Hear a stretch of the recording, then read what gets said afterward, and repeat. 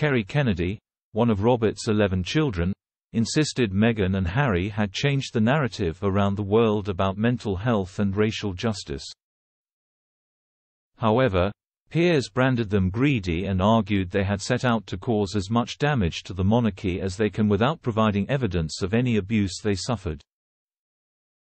Kerry, whose famous father once worked with the civil rights activist Dr. Martin Luther King Jr., had praised the pair for their moral courage. He told The Telegraph, "They went to the oldest institution in UK history and told them what they were doing wrong, that they couldn't have structural racism within the institution, that they could not maintain a misunderstanding about mental health. They knew that if they did this there would be consequences, that they would be ostracized, they would lose their family, their position within this structure, and that people would blame them for it," he continued.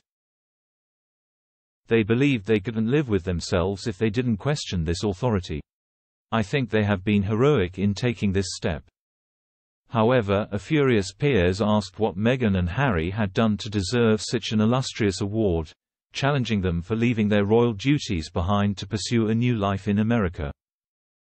He argued the couple hadn't produced a shred of evidence to support their claims the royal family had been institutionally racist, or someone had been dismissive of Meghan's suicidal thoughts. The broadcaster continued by arguing the couple preach about equality despite living in a $11 million mansion. He also questioned their commitment to fighting high carbon footprints despite taking private jets themselves.